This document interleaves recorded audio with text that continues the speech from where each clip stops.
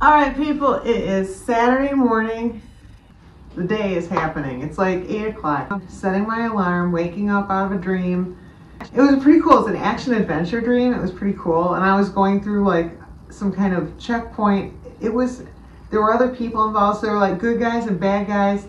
And I had a security card that was supposed to say what time it was on it, but it didn't. So then I realized I had two security cards. And I was going through a checkpoint and I had to show the right card, and that's when I got awoken by my alarm to let me know that it was time to feed I used to say cats, but it's the squirrels. It's time to feed the squirrels. So I get up, I know Pippy's out there somewhere, and come in here, open the door first so that if she gets here before I do, she can let herself in and get what she needs. So I did that, and then I got dressed and I came down, and it was Pippy and little guy who lives down the lane. And my new update today that I learned. So I thought she didn't like him living with her, but what I think it is, she just doesn't like him getting in first, because you know how they race up the tree and then big time race up the tree, and Pippy has to be the first one in. I think I figured that out. Their den faces upward, so I think what it is if she's first one in, then if it snows, if it rains, he's the one that catches the weather. But what I found today is I think she does like living with him. First off, because we had another good, like we were all eating together, the three of us. She's perfectly fine with him being there. I'm out here with little guy who lives down the lane with Pippy and Pippy. And we just had a hawk fly overhead. So, they both froze. I did the clap and yell. He went away. I can see now why they do this. They've got to love that they're standing here with someone big rather than scrounging around on the ground for nuts from last fall. They've got a guard and they've got a steady stream of food, and then they can get right back into their den. They are definitely losing weight. They're losing their winter bulk, which must be scary, I would think, if you were a squirrel.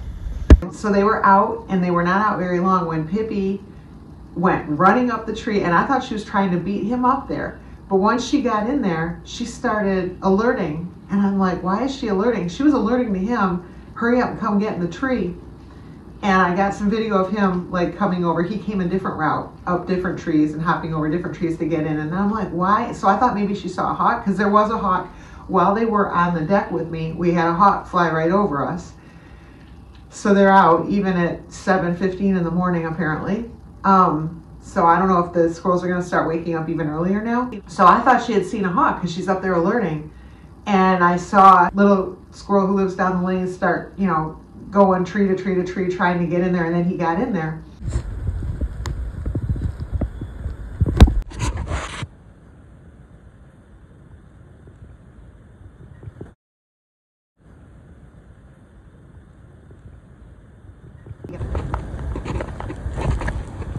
But what it was, and I also got like a second of video of this, but not very much, so I don't know if I'll be able to put it in. There were squirrels that were out. There were riffraff squirrels. So I think there were two black squirrels and one gray squirrel that were riffraff out sniffing around. So I think what she was doing was telling them, come on, get back in here, because they needed to fill up the space so that no riffraff could move in. So what I'm guessing is that she used to guard her space big time. She wanted to be the only squirrel living there. I think what she did was she finally gave in and said, okay, I need two people to defend this space. Otherwise, a second can always creep in. So she probably picked a good guy, because a little squirrel who lives down the lane is a good guy. He's a really sweet squirrel. So she probably picked a sweet squirrel, said, okay, we're going to live together here, and we're going to protect this place so riffraff can't get in. Because she had the luxury of living there alone before there was so much riffraff coming through. This must be like kind of nomad season or something.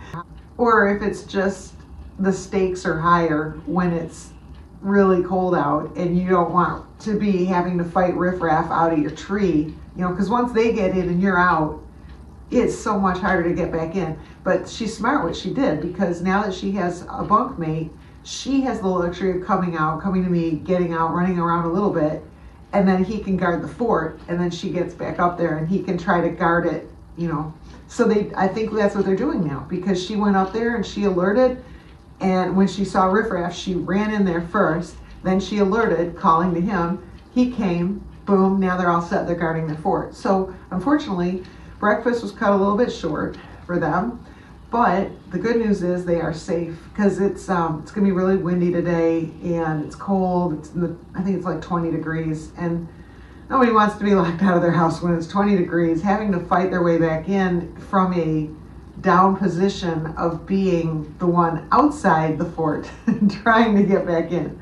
Not a good place to be. So I think I've got that figured out, what's going on. I have some video yesterday when Pippy and I were out doing breakfast. There was one really cool, like, Charlie's Angels scene. If anyone's seen that movie, there's like this thing they keep doing where the girls all like kind of sit back to back with guns. Yeah, that's totally what we were doing. Like, we were looking, we didn't have guns. I wish we had guns, but it would be so cool if I could arm the squirrels, but I don't think that could work. We were sitting back to back on one of the squirrel hides. She was eating, I was giving her food, and we were both looking out for bad guys. So I have some video of that. That was kind of a cool moment of girl and squirrel working together.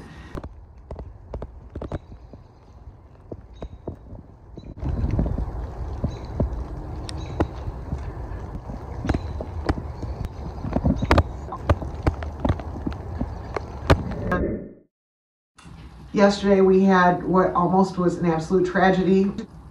I almost saw Tupac get taken by a hawk, which would have absolutely devastated me. Kind of devastated me anyway. I couldn't do a video last night. But I was inside, I was talking to someone on the phone, and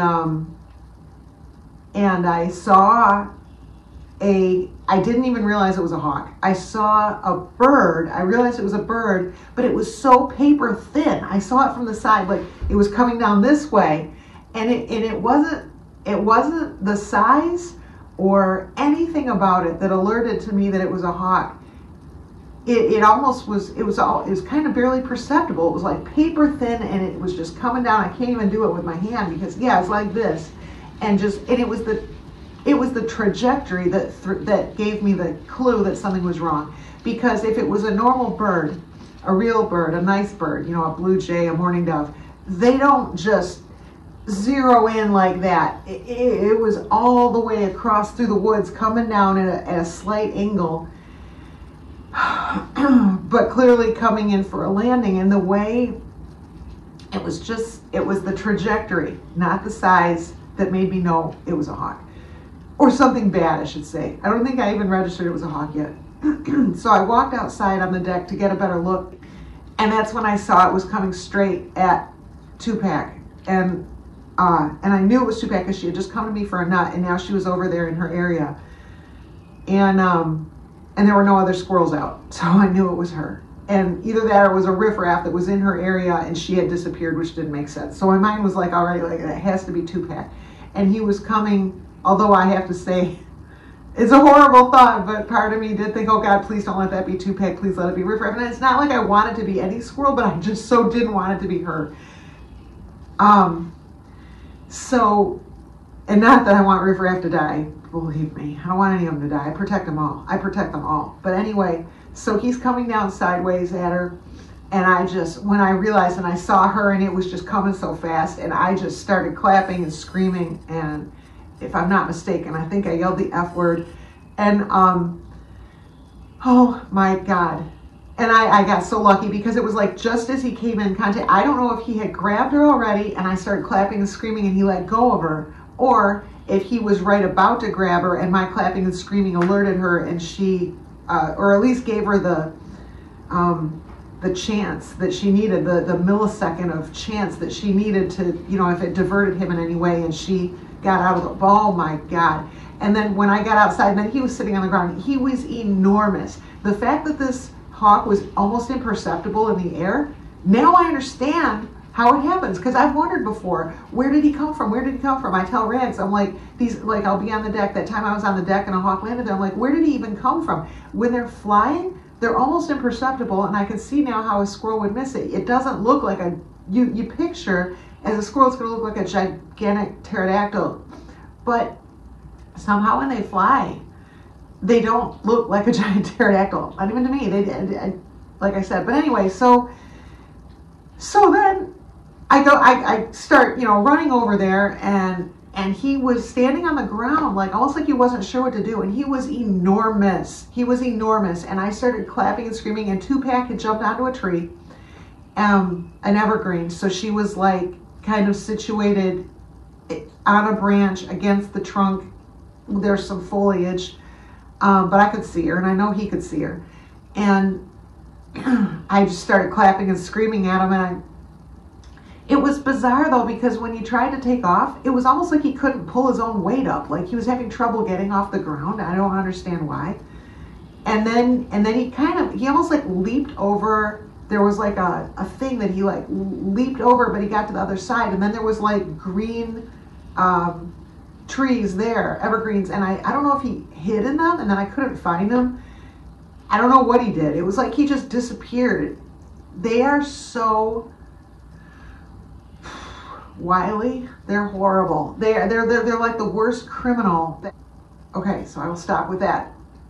Now, what I couldn't believe further, you would think that Tupac would get in her cabin and not come out for days. But no, it was weird. It was like she didn't want to go in her cabin. And I don't know if it was that maybe she had so much adrenaline because she just dodged the death bullet, but like she was like, she went on her cabin, and then she was like, I'm trying to remember if at that point she was alerting, she was like making this sound, and then I went inside and I came out, and then she was on the porch of her cabin alerting. So I was looking around for a hawk, didn't find a hawk. She came down and went and got some water and came to me and wanted some food. So I think she was alerting for me to come outside because she was hungry, I guess. But she's never done that before. So, and I don't know if she just wanted to share the joy that like, hey, you know, I'm here, I lived. And it's true, we did. I got some video. She came to the deck and I fed her, and she was eating like crazy. She normally eats pretty slow. She was just devouring that nut. I think she had a lot of, wouldn't anybody, like some major adrenaline for the fact that she just missed a heinous death. And anyone who doesn't have empathy for it, it's pretty easy. Just think about if it were your mother and a pterodactyl were coming down and getting her, and then you had to think about the way she was going to die as you saw the pterodactyl flying away with your mother in its claws. That's about it. So, not hard to imagine. Or imagine if it's you, if you don't like your mother. Think about what if it were you and you had to worry about these flying pterodactyls that were constantly overhead, and then people saying things like, well, a pterodactyl's gotta eat. Like you're supposed to just deal with the fact that it could be you at any minute that is gonna have to get grabbed in talons and torn apart by a giant friggin' pterodactyl beak just because somebody somewhere thinks a pterodactyl has to eat. So, yeah, it's a sucky way to go, and humans don't have to think about it, really, unless they get eaten by a tiger or something. Even then, it's not quite the same, but I guess it's pretty close. It's just not, it can't be a fun way to go, and I don't understand how anyone can not have empathy for that, but there are some people who don't have empathy at all, so that's who they are, and they'll never understand. Tupac's here to live another day. Pippy and little squirrel who lived down the lane had a brief breakfast, and here we go, we're heading into another Saturday. Tupac, you lived, man. You lived.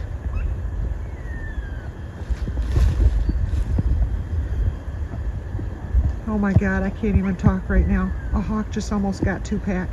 He came all the way down. I saw him, she had just gotten a nut from me, and she came over here by her place, and she was on the ground, and the hawk came, and he either grabbed her or was right about to grab her, and I started crying, clapping and screaming, and he either dropped her, and then he was standing on the ground, and then I clapped and made him get away. You know, I came over here obviously, and then I don't know why she isn't going in her place. Are you okay? Tupac was just crying in her cabin, and I couldn't figure out why. I think she wanted me to come out here and guard her so she could get some water. I can't even believe she's coming out after what happened. I really wish she wouldn't. I wish she'd go back in her cabin so I could go inside.